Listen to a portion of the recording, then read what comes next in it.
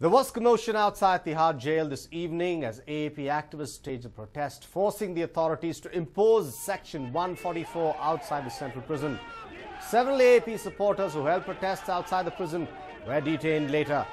Yogendra Yadav, Sanjay Singh and Manish Sisodia were among the AAP leaders forcibly removed by the Delhi police from the site. Section 144 on unlawful assembly, which prohibits the gathering of 5 or more persons, has been imposed in the area.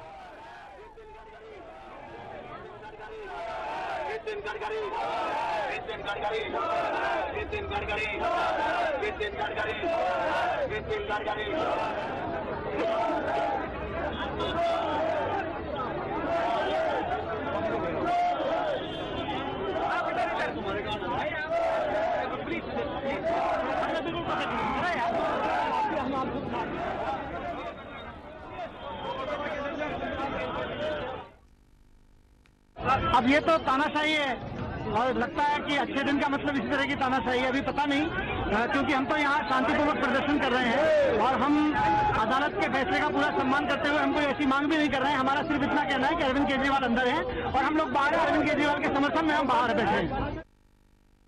हम यहाँ पे कोई गैर कानूनी चीज नहीं कर रहे हैं।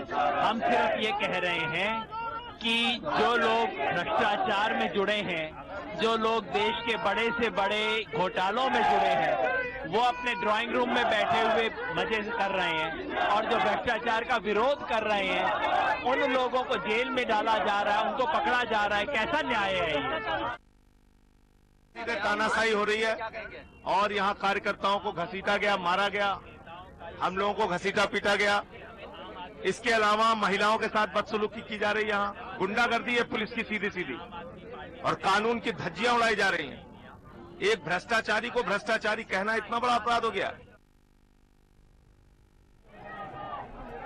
There was commotion outside the Tihar jail premises this evening as AAP activists staged a protest forcing the authorities to impose Section 144 outside the prison.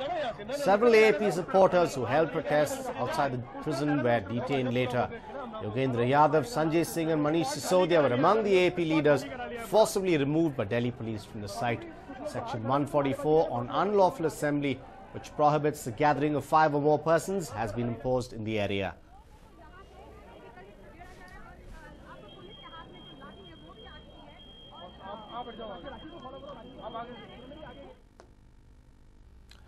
Months after a defamation case was filed against Arvind Kejriwal for calling BJP leader a corrupt politician, the AP leader was today sent to Tihar jail for refusing to pay a personal bond. Here's a report.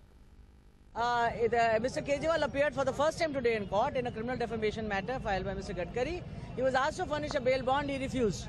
At that time, arguments took place, and in fact, we had submitted that normal person who summoned in a criminal matter is bound to furnish a bail bond, and there can be no differentiation between the ordinary citizen of this country and Mr. Kejriwal. Yes, just hours after Arvind Kejriwal addressed the media today and apologized to the people of Delhi, the Aam Aadmi Party convener and former Delhi Chief Minister was taken into judicial custody. Kejriwal has been arrested in connection with the defamation case filed by BJP leader Nitin Gadkari.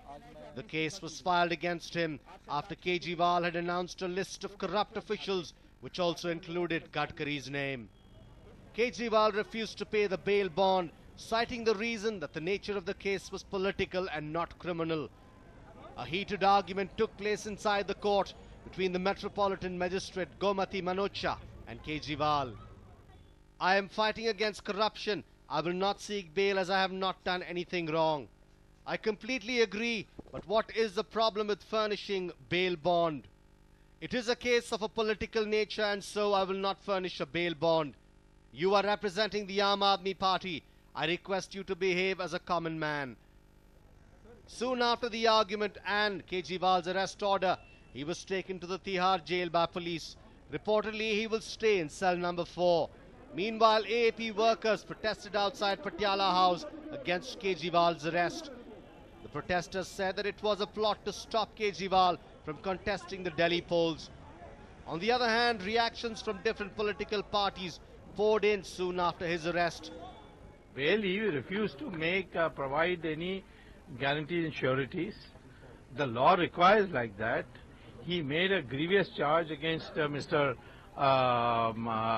Nitin Gadkari, which was totally false, and therefore it was required that he should face the defamation charges. And a summons was issued to him, and then they asked him to take bail and provide some surety. He said, no, I won't. So therefore the law cannot be one special law for Kejriwal. Court ने उनकी शिकायत पर गंभीर संज्ञान लेकर अरविंद केजरीवाल जी जैसे राजनेताओं को सही रास्ता दिखाने के लिए एकदम स्पष्ट संदेश अपने इस सांकेतिक ऑर्डर के द्वारा दिया है। लेकिन मुझे लगता है कि इस तरह की राजनीति करने वाले लोगों को देश में शायद इससे ज्यादा बड़ी सजा की आवश्यकता है। जब से हम लोगों ने आंदोलन शुरू किया है, हमारे ऊपर सैकड़ों मुकदमे लगा रखे हैं इन लोगों ने। कहीं कहते हैं कि डेडली वेपन लेके चल रहे हो, कहीं कह रहे हैं मानहानि कर दी, कहीं कुछ कह रहे हैं कहीं दंगा फैलाने के मुकदमे लगा रखे हैं। सारे मुकदमों में हमने हमेशा जितनी भी हियरिंग हो रही है, कम से कम पिछले 2.5 साल में 100 से ज्यादा हियरिंग्स में जा चुके हैं अलग अलग मुकदमों में। हमेशा हमने ये स्टैंड कायम रखा है कि हमने अगर कुछ गलत नहीं किया तो बेल बॉन्ड भरने की जरूरत क्या है। Problems seem to be brewing for Kejriwal if he does not agree to pay the bail bond amount on May 23rd. Or will the court give Kejriwal another chance? A News9 report. He has ruled Gujarat for 12 long years and has indeed developed a bonding with his people. Today, when he delivered his farewell speech, Narendra Modi was beside himself with emotions. Narendra भाई ने कृपा की। On Tuesday, Modi choked with emotion. हमारा व्यवहार में दोष है। And today too, there were similar scenes. While on Tuesday it was a parliament in Delhi, today it was at the Gujarat Assembly. हमारा व्यवहार में दोष है।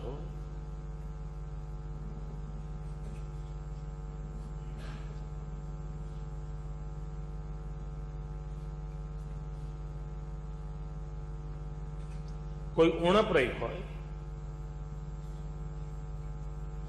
वर्तमान में जे बैठा છે તે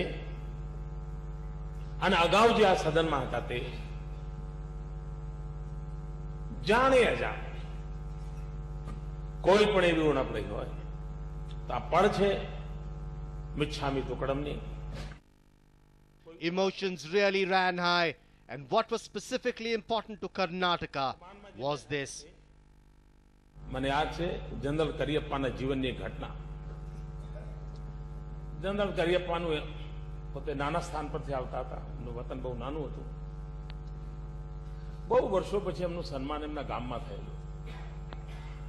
એ દિવસે જનરલ કરિયપ્પાએ જે ભાષણ કર્યું તે બહુ ઐતિહાસિક ભાષણ છે. જનરલ કરિયપ્પાએ કહ્યું કે હું સેનાનો વડો રહ્યો, દુનિયાની અંદર મારું નામ હતું, વિશ્વની દરેક સેનામાં જ્યાં જવું ત્યાં મને સલામ થતી હતી. મને ગૌરવ ખૂબ મળ્યું છે, અનેક જગ્યાએથી મળ્યું છે. પણ આજે મારા ગામમાં મારા લોકો વચ્ચે જે નાનકડું ગામ એ જે સ્વાગત થઈ રહ્યું છે એનો મારા માટે જીવનનો અતકેરો આનંદ. દુનિયામાં ગમે તેટલી વાહવાહી થાય, પોતાનાની વચ્ચે થાય એની મજા ઓર છે. આનો અંતર્મનનો આનંદ એક અનુભૂતિ અલગ કરાવતી હોય છે. ભજોગ આવતાની સાથે શંકરસિંહભાઈએ મને ખેસ પહેરાવીને પ્રેમથી આ ચીજો જીવનભર સ્મરણ રહેતી હોય છે.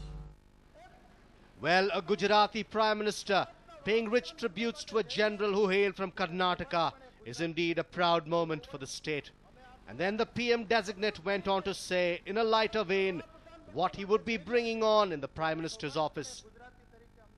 હવે પ્રધાનમંત્રી કાર્યાલયમાં ગુજરાતી પણ બોલાશે, ખમણ ઢોકરા પણ ખવાશે, ખાખરાનું માર્કેટ વધશે. Lastly, we must tell you that Narendra Modi had something very interesting to say about Shankar Singh Waghela, the leader of the opposition. શંકરસિંહભાઈ હવે ગૌરવથી કહી શકશે કે દેશના પ્રધાનમંત્રી મારી મોટરસાયકલ પર ફરતા હતા. કદાચ ગુજરાતનો કોઈ જિલ્લો એવો નહીં હોય કે હું બે જણા મોટરસાયકલ પર પ્રવાસ કરતો હતો. Well, this was a swan song speech in the Gujarat Assembly, and every word he spoke was worth it. He got a grand farewell, and now it is only a matter of 5 to 6 days before he occupies 7 RCR. A News 9 report.